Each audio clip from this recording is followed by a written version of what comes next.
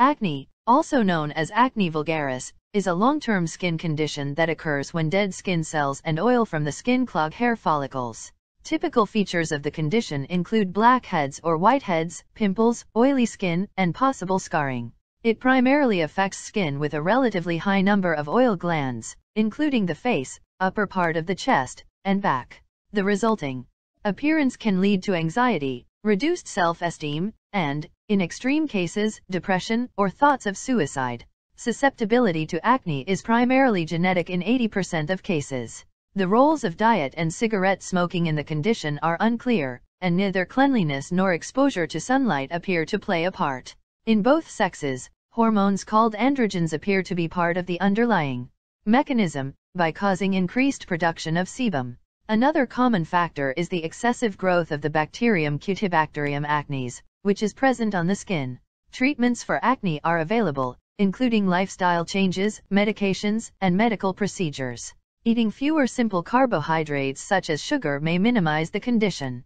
Treatments applied directly to the affected skin, such as azelaic acid, benzoyl peroxide, and salicylic acid, are commonly used. Antibiotics and retinoids are available in formulations that are applied to the skin and taken by mouth for the treatment of acne. However, resistance to antibiotics may develop as a result of antibiotic therapy. Several types of birth control pills help prevent acne in women. Medical professionals typically reserve isotretinoin pills for severe acne, due to greater potential side effects. Early and aggressive treatment of acne is advocated by some in the medical community to decrease the overall long-term impact on individuals. In 2015, acne affected approximately 633 million people globally, making it the 8th most common disease worldwide. Acne commonly occurs in adolescence and affects an estimated 80 to 90% of teenagers in the Western world. Some rural societies report lower rates of acne than industrialized ones. Children and adults may also be affected before and after puberty. Although acne becomes less common in adulthood, it persists in nearly half of affected people into their 20s and 30s, and a smaller group continues to have difficulties in their 40s. The severity of acne. Vulgaris GR kappa, point plus L vulgaris, common can be classified as mild, moderate, or severe to determine an appropriate treatment regimen. There is no universally accepted scale for grading acne severity. The presence of clogged skin follicles known as comedones limited to the face with occasional inflammatory lesions defines mild acne. Moderate severity acne is said to occur when a higher number of inflammatory papules and pustules occur on the face compared to mild cases of acne and appear on the trunk of the body. Severe acne is said to occur when nodules, the painful bumps lying under the skin, are the characteristic facial lesions, and involvement of the trunk is extensive. Large nodules were previously called cysts. The term nodulocystic has been used in the medical literature to describe severe cases of inflammatory acne. True cysts are rare in those with acne, and the term severe nodular acne is now the preferred terminology.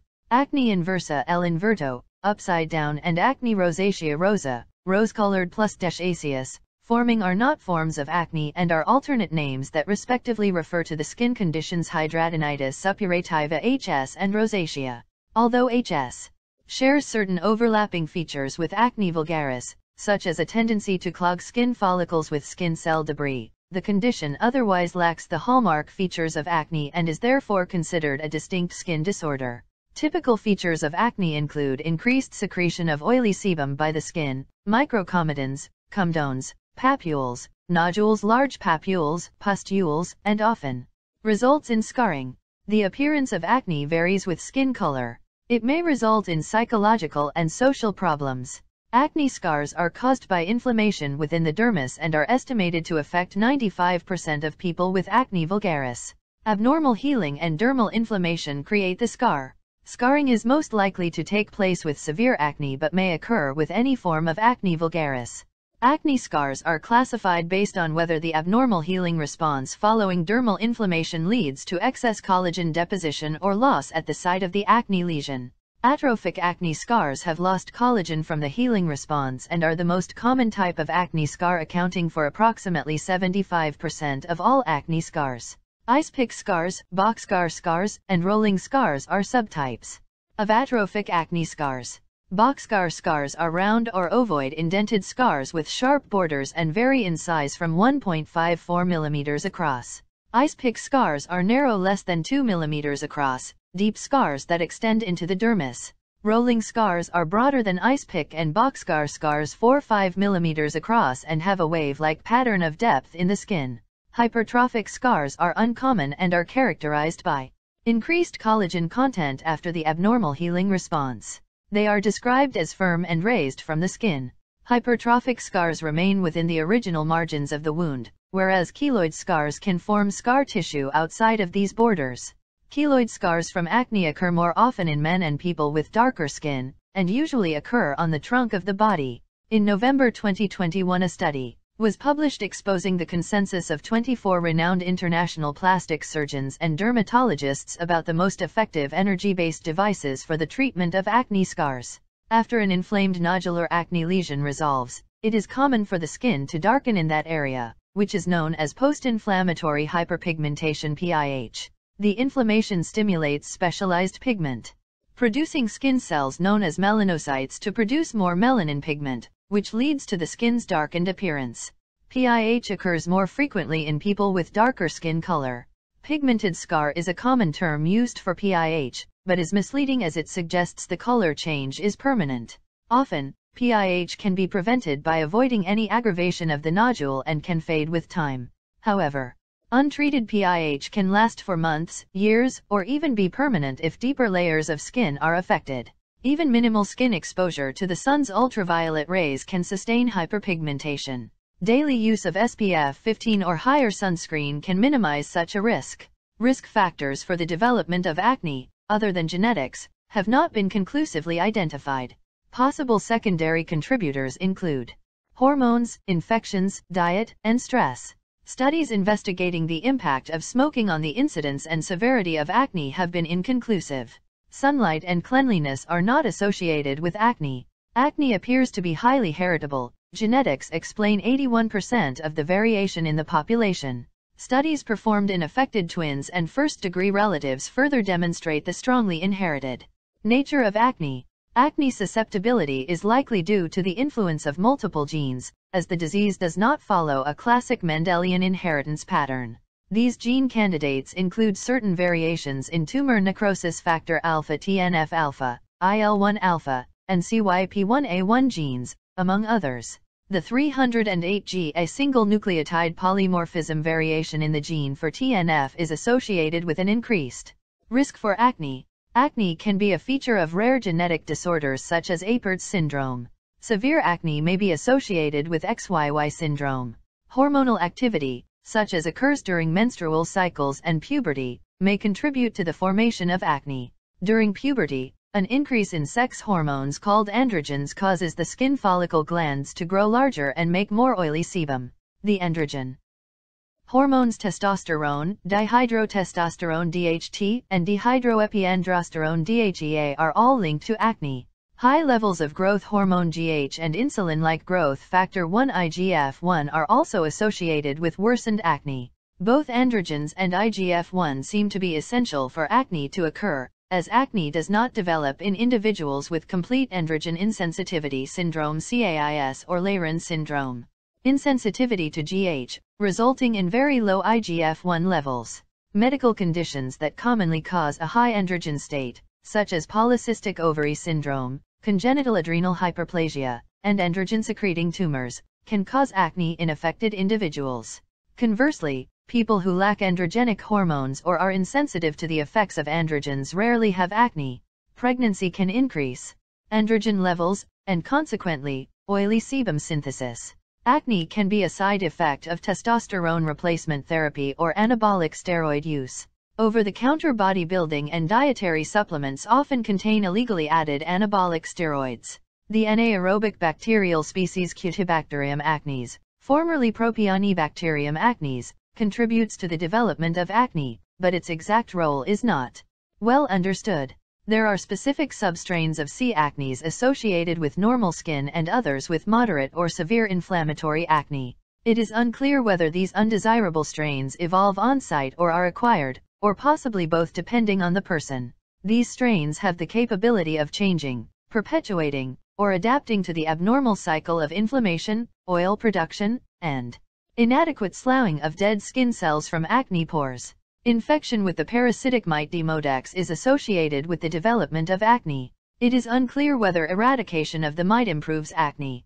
High glycemic load diets have been found to have different degrees of effect on acne severity. Multiple randomized controlled trials and non-randomized studies have found a lower glycemic load diet to be effective in reducing acne. There is weak observational evidence suggesting that dairy milk consumption is positively associated with a higher frequency and severity of acne. Milk contains whey protein and hormones such as bovine IGF-1 and precursors of dihydrotestosterone. Studies suggest these components promote the effects of insulin and IGF-1 and thereby increase the production of androgen hormones, sebum, and promote the formation of comedones. Available evidence does not support a link between eating chocolate or salt and acne severity.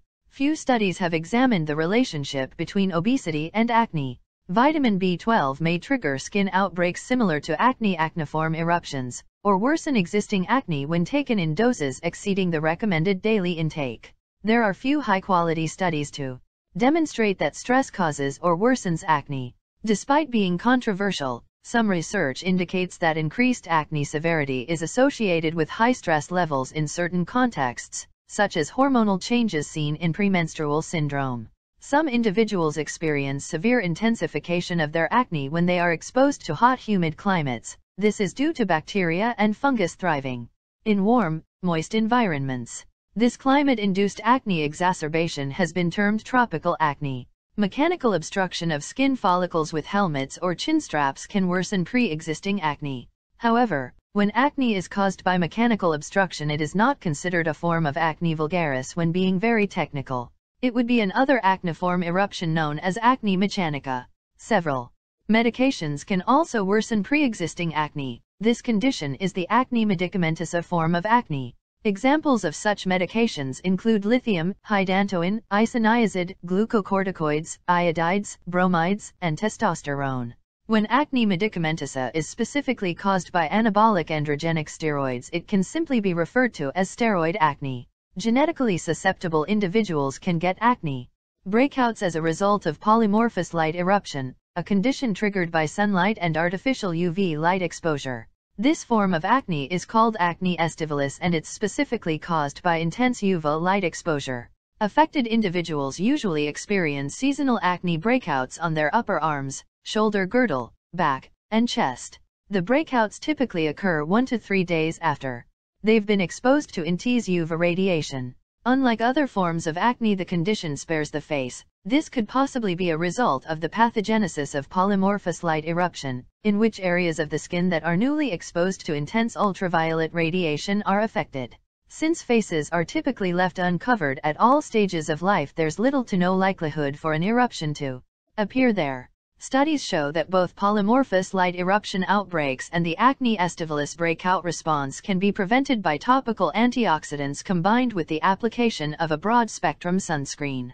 Acne vulgaris is a chronic skin disease of the pilosebaceous unit and develops due to blockages in the skin's hair follicles. These blockages occur as a result of the following 4 abnormal processes: increased oily sebum production influenced by androgens, excessive deposition of the protein keratin leading to comedo formation, colonization of the follicle by Cutibacterium acnes C. acnes bacteria, and the local release of pro-inflammatory chemicals in the skin.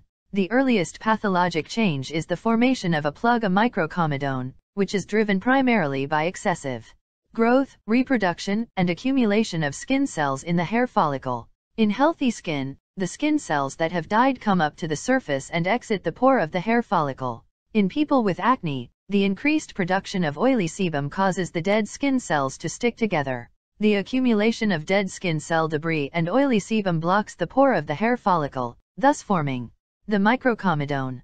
The C. acnes biofilm within the hair follicle worsens this process. If the microcomedone is superficial within the hair follicle, the skin pigment melanin is exposed to air, resulting in its oxidation and dark appearance known as a blackhead or open comedo. In contrast, if the microcomedone occurs deep within the hair follicle, this causes the formation of a whitehead known as a closed comedo. The main hormonal driver of oily sebum production in the skin is dihydrotestosterone. Another androgenic hormone responsible for increased sebaceous gland activity is DHEAS. The adrenal glands secrete higher amounts of DHEAS during adrenarche, a stage of puberty, and this leads to an increase in sebum production. In a sebum-rich skin environment, the naturally occurring and largely commensal skin bacterium C. acnes readily grows and can cause inflammation within and around the follicle due to activation of the innate immune system. C. acnes triggers skin inflammation in acne by increasing the production of several pro-inflammatory chemical signals such as IL-1-alpha, IL-8, TNF-alpha, and LTB4. IL-1-alpha is essential to comedo formation. C. acne's ability to bind and activate a class of immune system receptors known as toll-like receptors TLRs, especially TLR2 and TLR4, is a core mechanism of acne-related skin inflammation. Activation of TLR2 and TLR4 by C. acnes leads to increased secretion of IL-1-alpha, IL-8, and TNF-alpha. The release of these inflammatory signals attracts various immune cells to the hair follicle, including neutrophils, macrophages, and Th1 cells. IL-1-alpha stimulates increased skin cell activity and reproduction, which, in turn, fuels comedo development. Furthermore, sebaceous gland cells produce more antimicrobial peptides, such as HBD1 and HBD2, in response to the binding of TLR2 and TLR4. C. acnes also provokes skin inflammation by altering the fatty composition of oily sebum. Oxidation of the lipid squalene by C. acnes is of particular importance.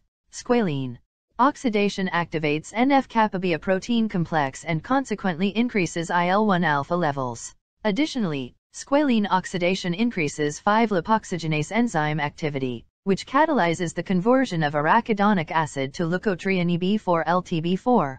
LTB4 promotes skin inflammation by acting on the peroxisome proliferator activated receptor alpha PAR protein. PAR increases the activity of activator protein 1, AP1 and NF-kappa B, thereby leading to the recruitment of inflammatory T cells. C. acne's ability to convert sebum triglycerides to pro-inflammatory free fatty acids via secretion of the enzyme lipase further explains its inflammatory properties. These free fatty acids spur increased production of cathelicidin, HBD1, and HBD2, thus leading to further inflammation. This inflammatory cascade typically leads to the formation of inflammatory acne lesions, including papules, infected pustules, or nodules. The inflammatory reaction is severe. The follicle can break into the deeper layers of the dermis and subcutaneous tissue and cause the formation of deep nodules. The involvement of AP1 in the aforementioned inflammatory cascade activates matrix metalloproteinases, which contribute to local tissue destruction and scar formation. Along with the bacteria C. acnes, the bacterial species Staphylococcus epidermidis S. epidermidis also takes a part in the physiopathology of acne vulgaris. The proliferation of S. epidermidis with C. acnes causes the formation of biofilms, which blocks the hair follicles and pores, creating an anaerobic environment under the skin. This enables for increased growth of both C. acnes and S. epidermidis under the skin. The proliferation of C. acnes causes the formation of biofilms and a biofilm matrix, making it even harder to treat the acne. Acne vulgaris is diagnosed based on a medical professional's clinical judgment. The evaluation of a person with suspected acne should include taking a detailed medical history about a family history of acne, a review of medications taken, signs or symptoms of excessive production of androgen hormones, cortisol, and growth hormone. Comedones, blackheads and whiteheads must be present to diagnose acne. In their absence, an appearance similar to that of acne would suggest a different skin disorder. Microcomedones, the precursor to blackheads and whiteheads, are not visible to the naked eye when inspecting the skin and require a microscope to be seen. Many features may indicate that a person's acne vulgaris is sensitive to hormonal influences. Historical and physical clues that may suggest hormone-sensitive acne include onset between ages 20 and 30, worsening the week before a woman's period, acne lesions predominantly over the jawline and chin, and inflammatory nodular acne lesions. Several scales exist to grade the severity of acne vulgaris, but disagreement persists about the ideal one for diagnostic use.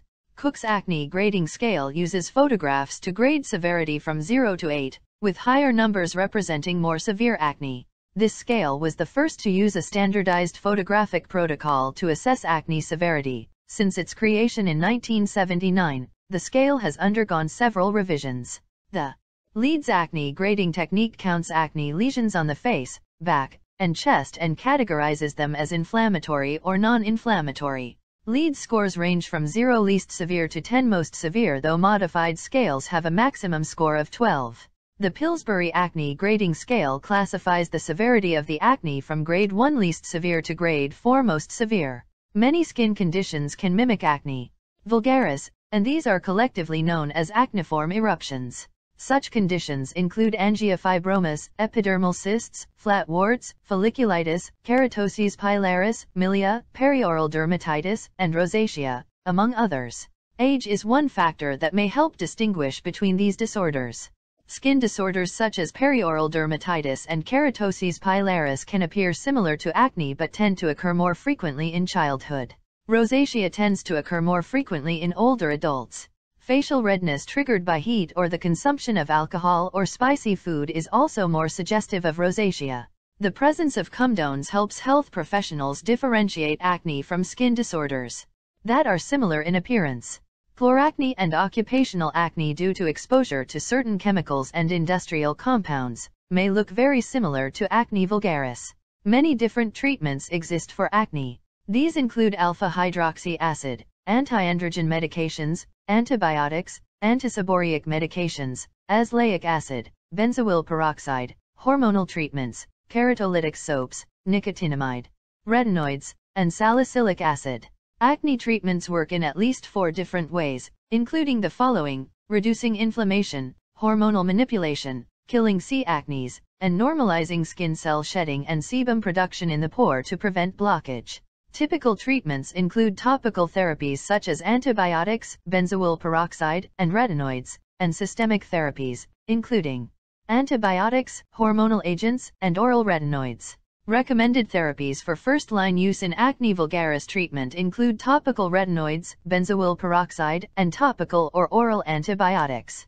Procedures such as light therapy and laser therapy are not first-line treatments and typically have only an add-on role due to their high cost and limited evidence. Blue light therapy is of unclear benefit. Medications for acne target the early stages of comedo formation and are generally ineffective for visible skin lesions. Acne generally improves between 8 and 12 weeks after starting therapy. In general, it is recommended that people with acne do not wash affected skin more than twice daily. The application of a fragrance-free moisturizer to sensitive and acne-prone skin may reduce irritation.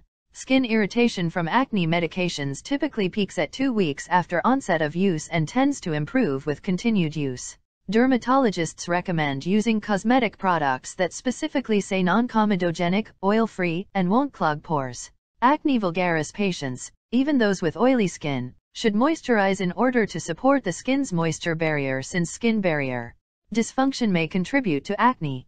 Moisturizers, especially ceramide-containing moisturizers, as an adjunct therapy are particularly helpful for the dry skin and irritation that commonly results from topical acne treatment. Studies show that ceramide-containing moisturizers are important for optimal skin care. They enhance acne therapy adherence and complement existing acne therapies. In a study where acne patients used 1.2% clindamycin phosphate, 2.5% benzoyl peroxide gel in the morning and applied a micronized 0.05% tretinoin gel in the evening, the overwhelming majority of patients experienced no cutaneous adverse events throughout the study. It was concluded that using ceramide cleanser and ceramide moisturizing cream caused the favorable tolerability, did not interfere with the treatment efficacy, and improved adherence to the regimen. The importance of preserving the acidic mantle and its barrier functions is widely accepted in the scientific community. Thus, maintaining a pH in the range 4.5 to 5.5 is essential in order to keep the skin surface in its optimal, healthy conditions. Causal relationship is rarely observed with diet, nutrition, and dermatologic conditions. Rather, associations, some of them compelling, have been found between diet and outcomes, including disease severity and the number of conditions experienced by a patient. Evidence is emerging in support of medical nutrition therapy as a way of reducing the severity and incidence of dermatologic diseases, including acne. Researchers observed a link between high glycemic index diets and acne. Dermatologists also recommend a diet low in simple sugars as a method of improving acne. As of 2014, the available evidence is insufficient to use milk restriction for this purpose. Benzoyl peroxide (BPO) is a first-line treatment for mild and moderate acne due to its effectiveness and mild side effects, mainly skin irritation.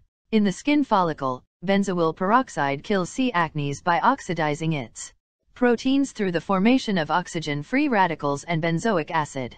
These free radicals likely interfere with the bacterium's metabolism and ability to make proteins. Additionally, benzoyl peroxide is mildly effective at breaking down comedones and inhibiting inflammation.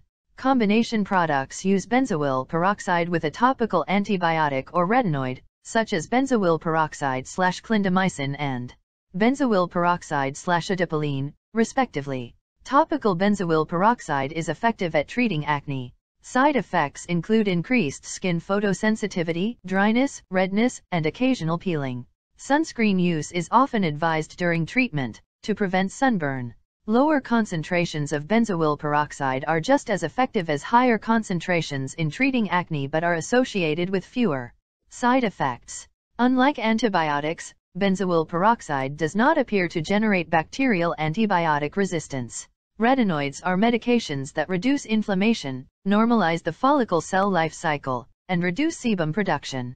They are structurally related to vitamin A. Studies show dermatologists and primary care doctors underprescribe them for acne. The retinoids appear to influence the cell life cycle in the follicle lining. This helps prevent the accumulation of skin cells within the hair follicle that can create a blockage. They are a first-line acne treatment, especially for people with dark-colored skin.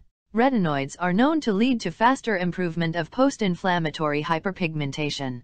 Topical retinoids include adipalene, retinol, retinaldehyde, isotretinoin, tazarotene, trifarotene, and tretinoin. They often cause an initial flare-up of acne and facial flushing and can cause significant skin irritation. Generally speaking, retinoids increase the skin's sensitivity to sunlight and are therefore recommended for use at night. Tretinoin is the least expensive of the topical retinoids and is the most irritating to the skin, whereas adipalene is the least irritating but costs significantly more. Most formulations of tretinoin are incompatible for use with benzoyl peroxide. Tazarotene is the most effective and expensive topical retinoid but is usually not as well tolerated. In 2019, a tazarotene lotion formulation, marketed to be a less irritating option, was approved by the FDA. Retinol is a form of vitamin A that has similar but milder effects and is present in many over-the-counter moisturizers and other topical products. Isotretinoin is an oral retinoid that is very effective for severe nodular acne and moderate acne that is stubborn to other treatments. 1 to 2 months of use is typically adequate to see improvement. Acne often resolves completely or is much milder after a 4 to 6 month course of oral isotretinoin.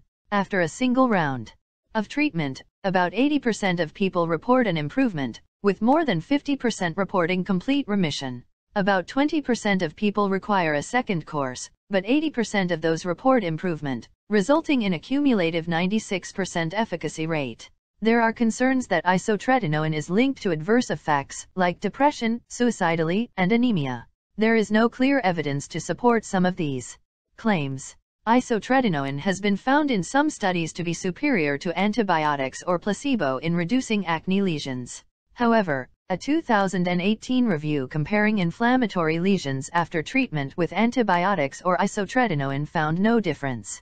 The frequency of adverse events was about twice as high with isotretinoin use, although these were mostly dryness-related events. No increased risk of suicide or depression was conclusively found. Medical authorities strictly regulate isotretinoin use in women of childbearing age due to its known harmful effects in pregnancy. For such a woman to be considered a candidate for isotretinoin, she must have a confirmed negative pregnancy test and use an effective form of birth control. In 2008, the United States started the IPLEDGE program to prevent isotretinoin use during pregnancy. iPledge requires the woman to have 2 negative pregnancy tests and to use 2 types of birth control for at least 1 month before isotretinoin therapy begins and 1 month afterward. The effectiveness of the iPledge program is controversial due to continued instances of contraception non-adherence. People may apply antibiotics to the skin or take them orally to treat acne. They work by killing C. acnes and reducing inflammation. Although multiple guidelines call for healthcare providers to reduce the rates of prescribed oral antibiotics, many providers do not follow this guidance. Oral antibiotics remain the most commonly prescribed systemic therapy for acne. Widespread broad-spectrum antibiotic overuse for acne has led to higher rates of antibiotic-resistant C. acnes strains worldwide, especially to the commonly used tetracycline example doxycycline and macrolide antibiotics example topical erythromycin. Therefore, dermatologists prefer antibiotics as part of combination therapy and not for use alone.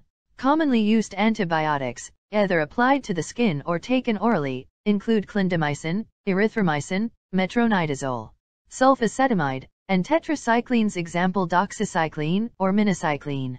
Doxycycline 40 mg daily low dose appears to have similar efficacy to 100 mg daily and has fewer gastrointestinal side effects.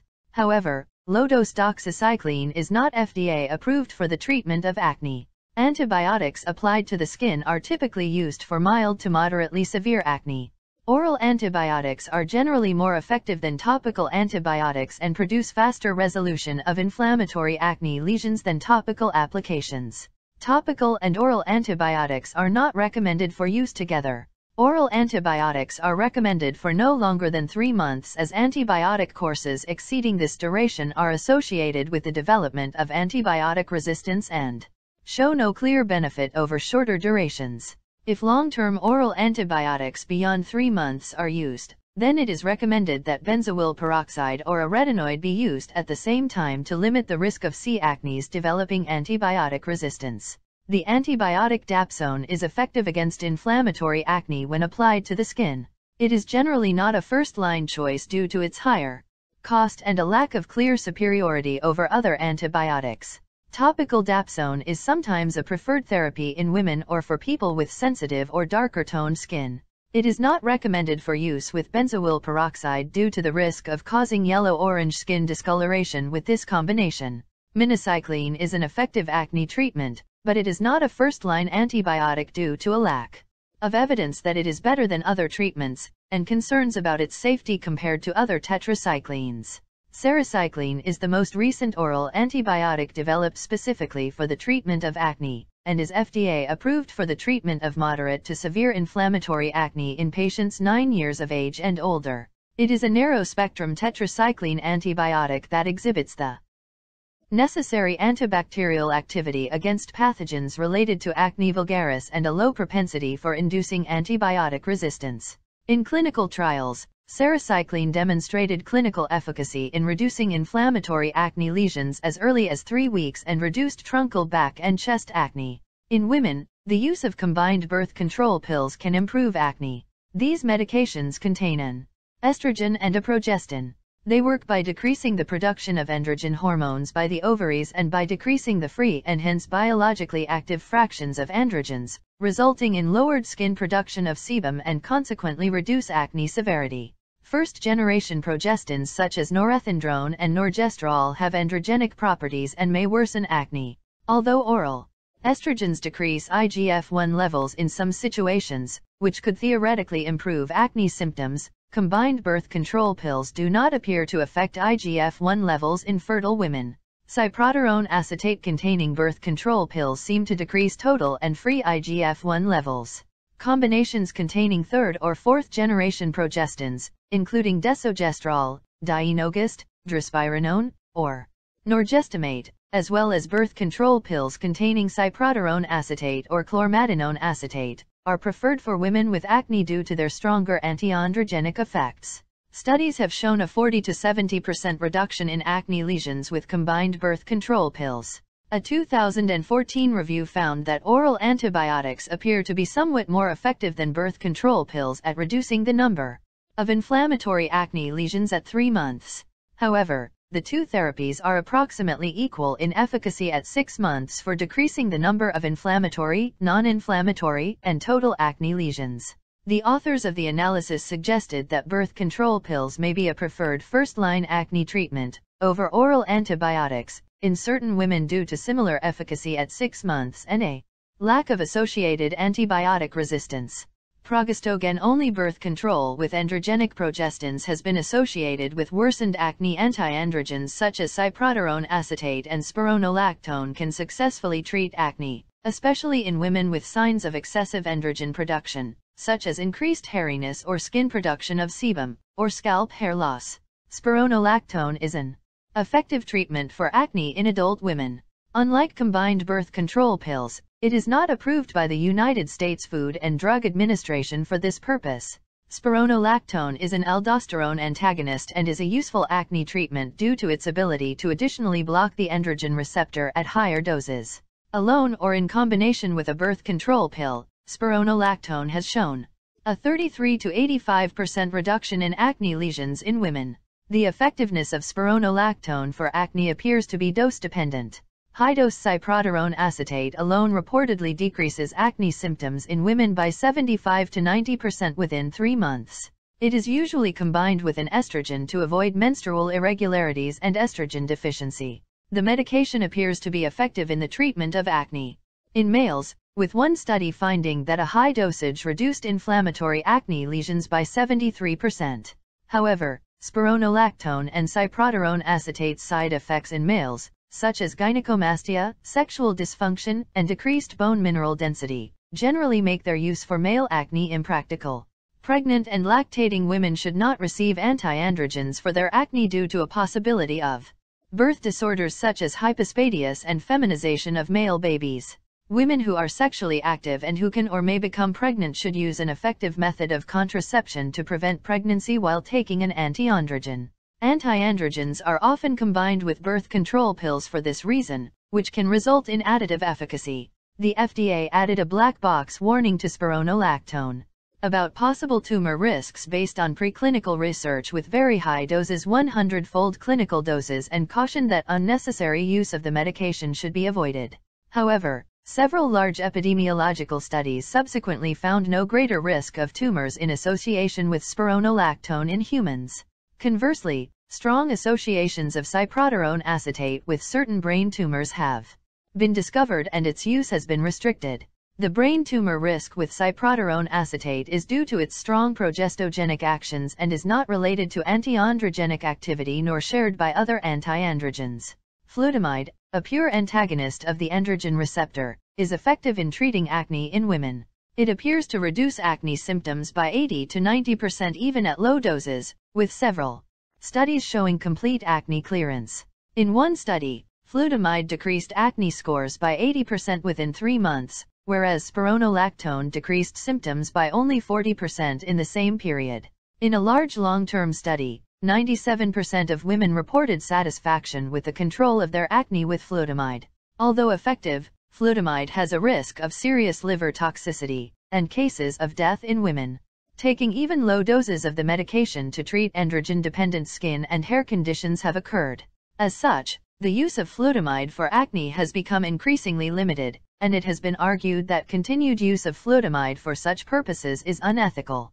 Bicalutamide, a pure androgen receptor antagonist with the same mechanism as flutamide and with comparable or superior antiandrogenic efficacy but with a far lower risk of liver toxicity, is an alternative option to flutamide in the treatment of androgen-dependent skin and hair conditions in women. Clascoterone is a topical antiandrogen that has demonstrated effectiveness in the treatment of acne in both males and females and was approved for clinical use for this indication in August 2020. It has shown no systemic absorption or associated antiandrogenic side effects. In a small direct head-to-head comparison, clascoterone showed greater effectiveness than topical isotretinoin. 5-alpha reductase inhibitors such as finasteride and dutasteride may be useful for the treatment of acne in both males and females but have not been adequately evaluated for this purpose. Moreover, 5-alpha reductase inhibitors have a strong potential for producing birth defects in male babies and this limits their use in women. However, 5-alpha reductase inhibitors are frequently used to treat excessive facial body hair in women and can be combined with birth control pills to prevent pregnancy. There is no evidence as of 2010 to support the use of cimetidine or ketoconazole in the treatment of acne. Hormonal treatments for acne such as combined birth control pills and anti-androgens may be considered first-line therapy for acne under many circumstances, including desired contraception, known or suspected hyperandrogenism, acne during adulthood, acne that flares premenstrually, and when symptoms of significant sebum production seborrhea are co-present. Hormone therapy is effective for acne even in women with normal androgen levels. Azelaic acid is effective for mild to moderate acne when applied topically at a 15% to 20% concentration. Treatment twice daily for 6 months is necessary, and is as effective as topical benzoyl peroxide 5%, isotretinoin 0.05%, and erythromycin 2%. Azelaic acid is an effective acne treatment due to its ability to reduce skin cell accumulation in the follicle and its antibacterial and anti-inflammatory properties. It has a slight skin lightening effect due to its ability to inhibit melanin synthesis. Therefore, it is useful in treating individuals with acne who are also affected by post-inflammatory hyperpigmentation. Azelaic acid may cause skin irritation. It is less effective and more expensive than retinoids. Azelaic acid also led to worse treatment response when compared to benzoyl peroxide. When compared to tretinoin, azelaic acid makes little or no treatment response. Salicylic acid is a topically applied beta-hydroxy acid that stops bacteria from reproducing and has keratolytic properties. It is less effective than retinoid therapy. Salicylic acid opens obstructed skin pores and promotes the shedding of epithelial skin cells. Dry skin is the most commonly seen side effect with topical application, though darkening of the skin can occur in individuals with darker skin types.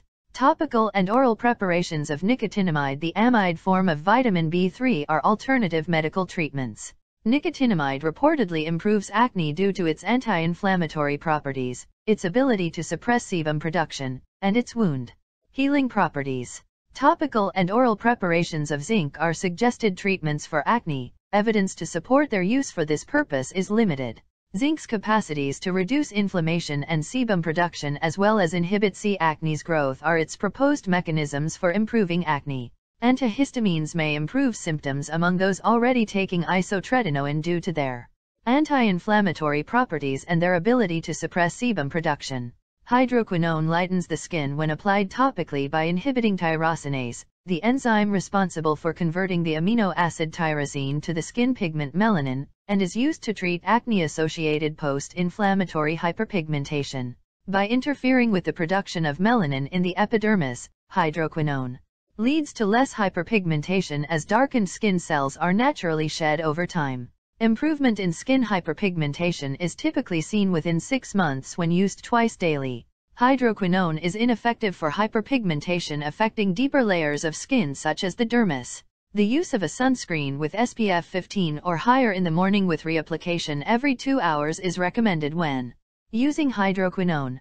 Its application only to affected areas lowers the risk of lightening the color of normal skin but can lead to a temporary ring of lightened skin around the hyperpigmented area.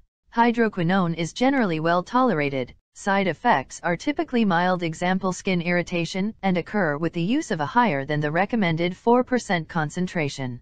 Most preparations contain the preservative sodium metabisulfite, which has been linked to rare cases of allergic reactions, including anaphylaxis and severe asthma exacerbations in susceptible people. In extremely rare cases, the frequent and improper application of high-dose hydroquinone has been associated with a systemic condition known as exogenous achronosis, skin discoloration and connective tissue damage from the accumulation of homogenesic acid. Combination therapy using medications of different classes together, each with a different mechanism of action, has been demonstrated to be a more effective approach to acne treatment than monotherapy. The use of topical benzoyl peroxide and antibiotics together is more effective than antibiotics alone. Similarly, using a topical retinoid with an antibiotic clears acne lesions faster than the use of antibiotics alone. Frequently used combinations include the following: antibiotic and benzoyl peroxide, antibiotic and topical retinoid, or topical retinoid and benzoyl peroxide. Dermatologists generally prefer combining benzoyl peroxide with a retinoid over the combination of a topical antibiotic with a retinoid. Both regimens are effective, but benzoyl peroxide does not lead to antibiotic resistance. Although sebaceous gland activity in the skin increases during the late stages of pregnancy, pregnancy has not been reliably associated with worsened acne severity. In general, topically applied medications are considered the first-line approach to acne treatment during pregnancy, as they have little systemic absorption and are therefore unlikely to harm a developing fetus. Highly recommended therapies include topically applied benzoyl peroxide pregnancy category C and azelaic acid category B. 172 salicylic acid carries a category C safety rating due to higher systemic absorption 9 to 25%, and an association between the use of anti-inflammatory medications in the third trimester and adverse effects to the developing fetus, including too little amniotic fluid in the uterus and early closure of the baby's ductus arteriosus blood vessel.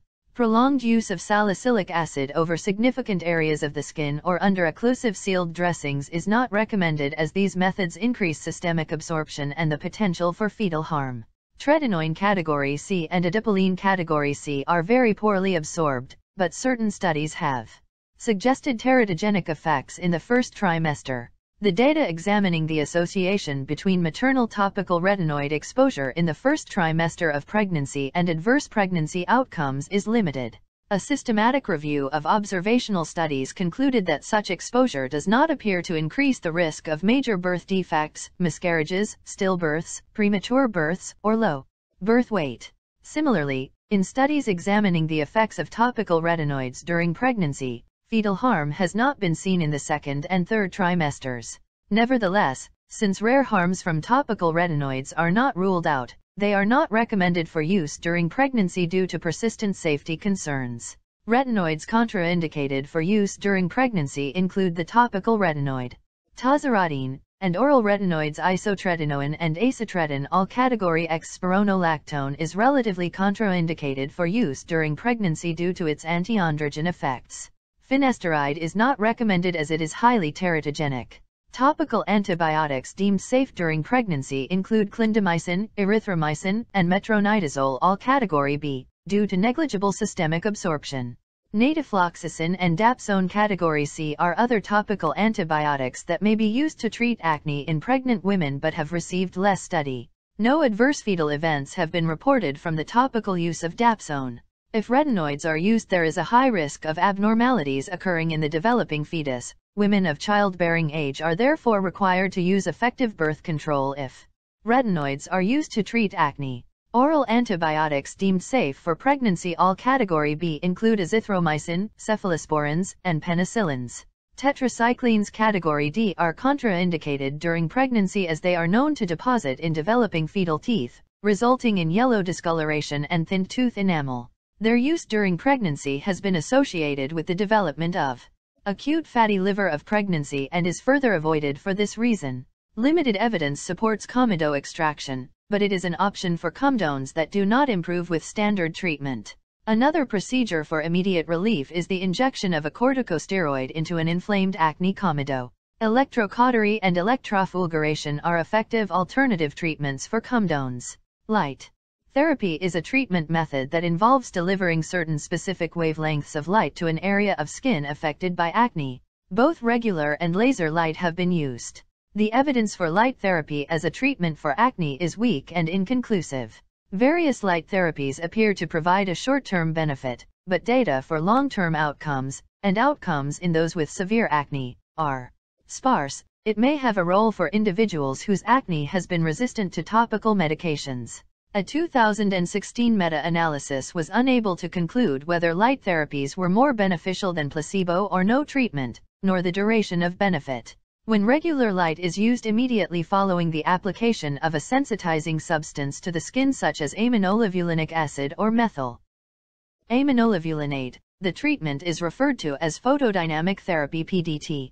PDT has the most supporting evidence of all light therapy modalities.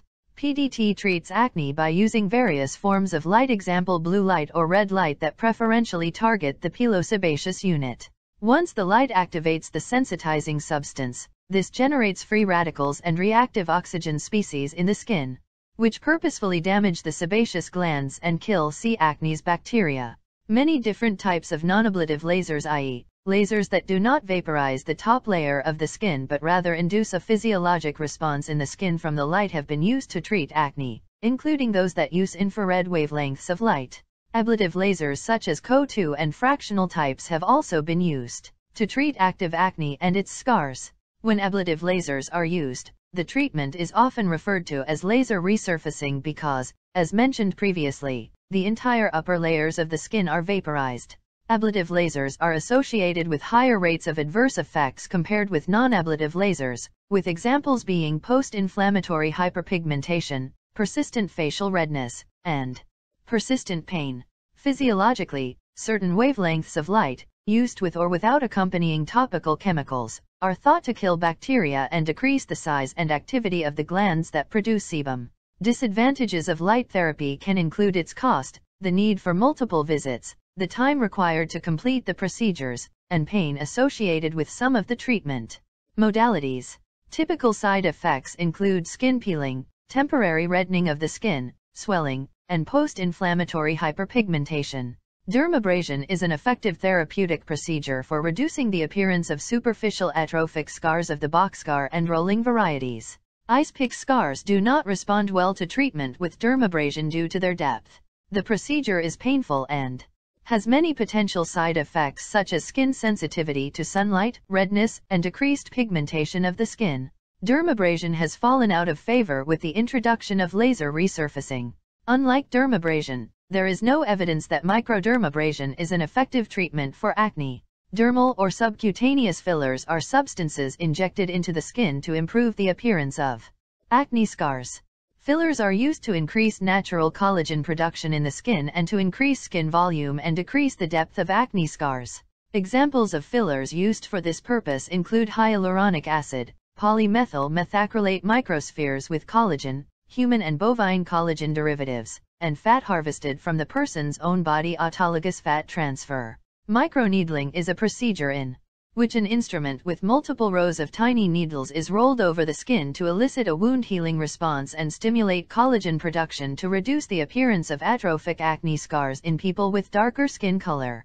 Notable adverse effects of microneedling include post-inflammatory hyperpigmentation and tram track scarring, described as discrete slightly raised scars in a linear distribution similar to a tram track. The latter is thought to be primarily attributable to improper technique by the practitioner, including the use of excessive pressure or inappropriately large needles. Subcision is useful for the treatment of superficial atrophic acne scars and involves the use of a small needle to loosen the fibrotic adhesions that result in the depressed appearance of the scar. Chemical peels can be used to reduce the appearance of acne scars. Mild peels include those using glycolic acid, lactic acid, salicylic acid, Gessner's solution, or a lower concentration 20% of trichloroacetic acid. These peels only affect the epidermal layer of the skin and can be useful in the treatment of superficial acne scars as well as skin pigmentation changes from inflammatory acne. Higher concentrations of trichloroacetic acid, 30 to 40%, are considered to be medium-strength peels and affect the skin as deep as the papillary dermis. Formulations of trichloroacetic acid concentrated to 50% or more are considered to be deep chemical peels. Medium-strength and deep-strength chemical peels are more effective for deeper atrophic scars but are more likely to cause side effects such as skin pigmentation changes, infection, and small white superficial cysts known as milia.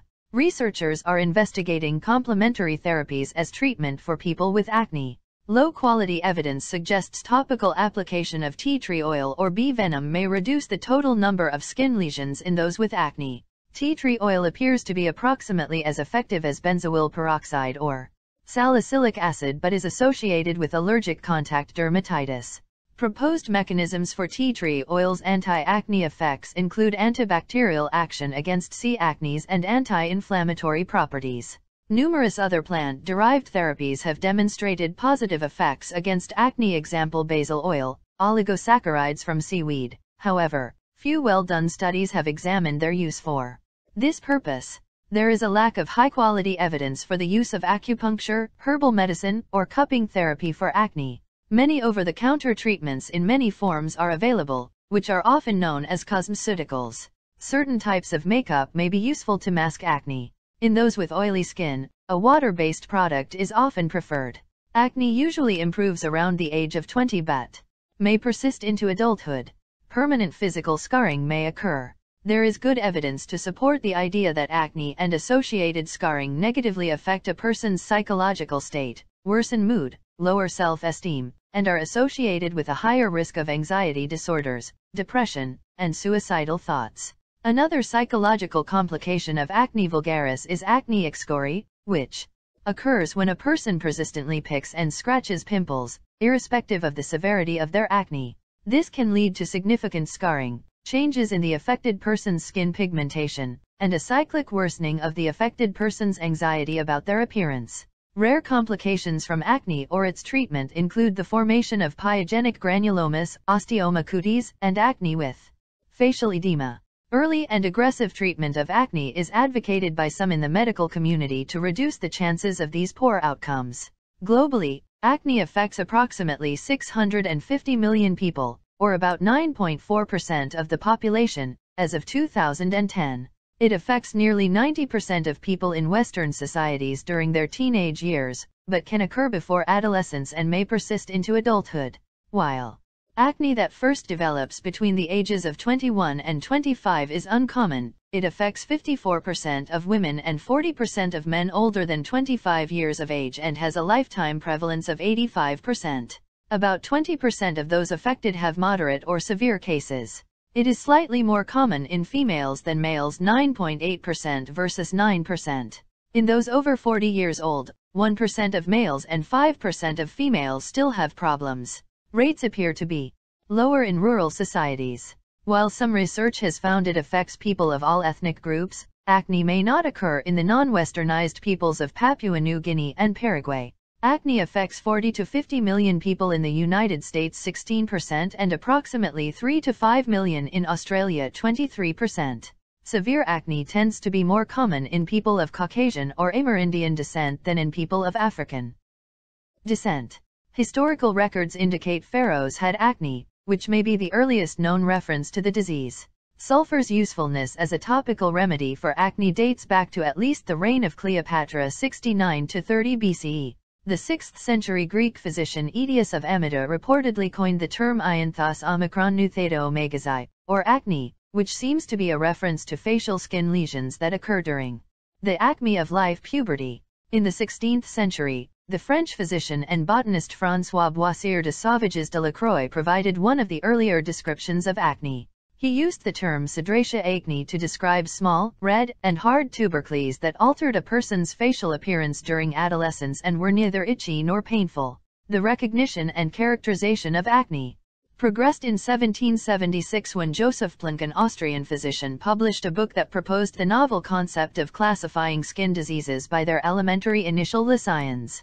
In 1808, the English dermatologist Robert Willan refined Planck's work by providing the first detailed descriptions of several skin disorders using morphologic terminology that remains in use today. Thomas Bateman continued and expanded on Robert Willan's work as his student and provided the first descriptions and illustrations of acne accepted as accurate by modern dermatologists. Erasmus Wilson, in 1842, was the first to make the distinction between acne vulgaris and rosacea.